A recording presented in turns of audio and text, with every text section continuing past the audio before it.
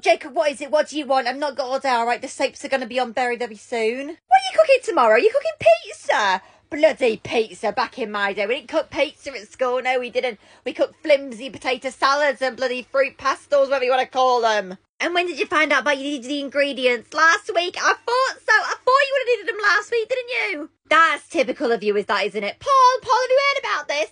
Typical.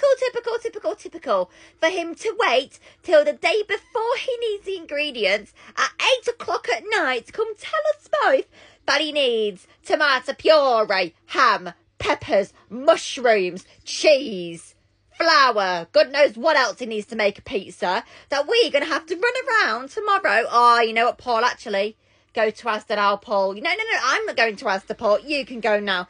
Do you want him to be left out? Do you want people to pick on him, do you? Do you want him to get bullied because he can't go and do pizza with everybody else? I don't think so, Paul, so you're going to have to go. You're going to have to go to the shop, okay? Go to the shop with him. You can go as well, yeah, to make sure you get what you need. Yeah, and get him the ingredients for tomorrow. No, I'm not going. The soaps are on. Go on yourself. Go.